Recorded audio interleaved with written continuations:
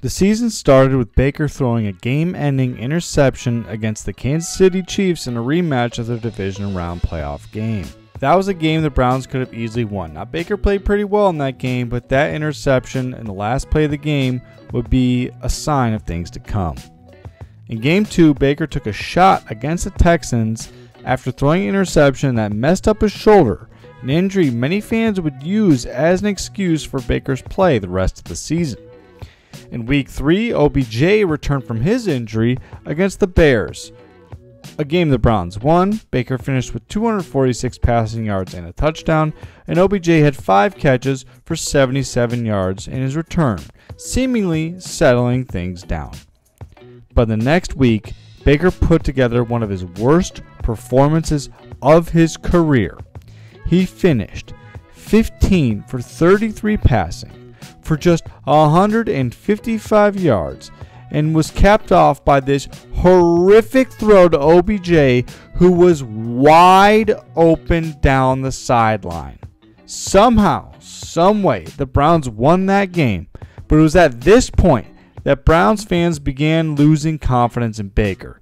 He simply cannot miss that throw. I mean, my God. Pathetically, this throw was excused by people claiming OBJ was, quote, freelancing his routes. After yet another terrible performance against Pittsburgh, OBJ had had enough. Odell's father, Odell Beckham Sr., had posted on Instagram a video of Odell being wide open and not getting the ball. The Browns then told OBJ to stay home, knowing that the disgruntled wide receiver would have a negative impact on the team. It was at this point, in November of 2021, that OBJ and the Browns came to an agreement on his release. And just like that, the OBJ Browns tenure was over. And what a disaster it was for all parties. OBJ would go on to sign with the Los Angeles Rams and, of course, won the Super Bowl. Baker would go on to struggle for the remainder of the season, finishing the year with a 6-8 record as a starter, completing just 60% of his passes, throwing for 3,000 yards, 17 touchdowns, and 13 interceptions. At this point, it now felt like Baker's time in Cleveland was coming to an end. After an offseason of rumors and Cleveland targeting a new quarterback, Baker announced that he would like to be traded from the team, in a move that was very much a, I will break up with you before you break up with me. Then the Browns traded for Houston Texans quarterback Deshaun Watson in a shocking move. They traded a first-round pick in 2022, 2023, 2024, as well as a 2023 third-round pick and a 2024 fourth-round pick, while getting Deshaun Watson and a 2024 fifth-round pick. They also gave Deshaun Watson a $230 million fully guaranteed contract, the first fully guaranteed contract in NFL history.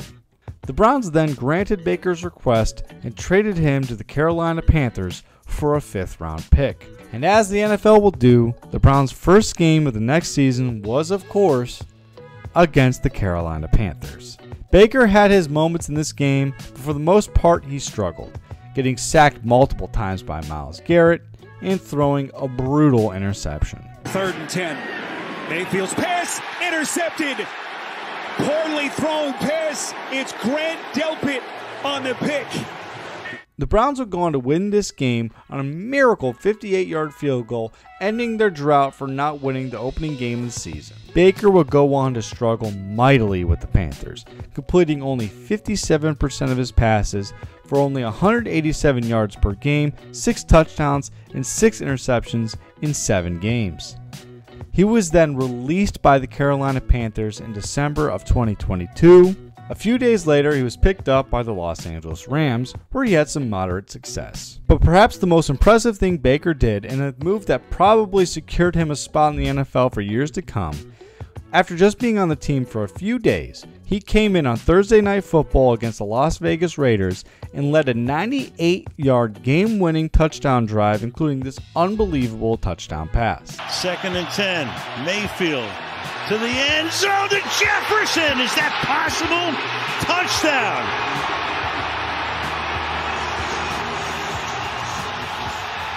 This is impossible.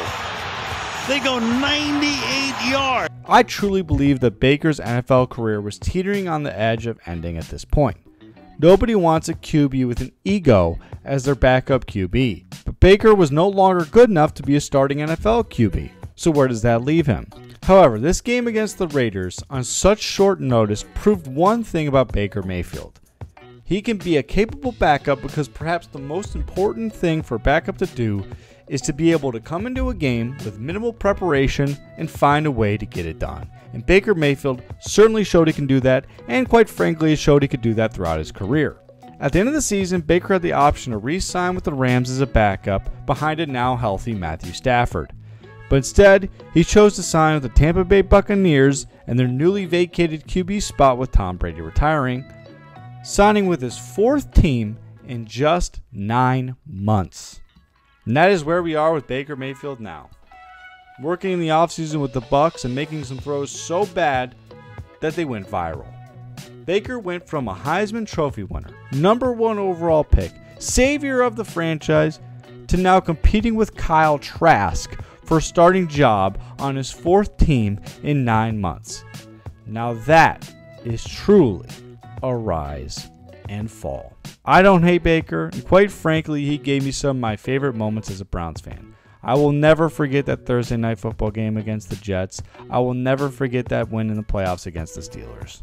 But quite frankly, he also gave me some of my worst moments. The 2019 season in general was one of the most brutal things I ever went through. The whole OBJ debacle was terrible.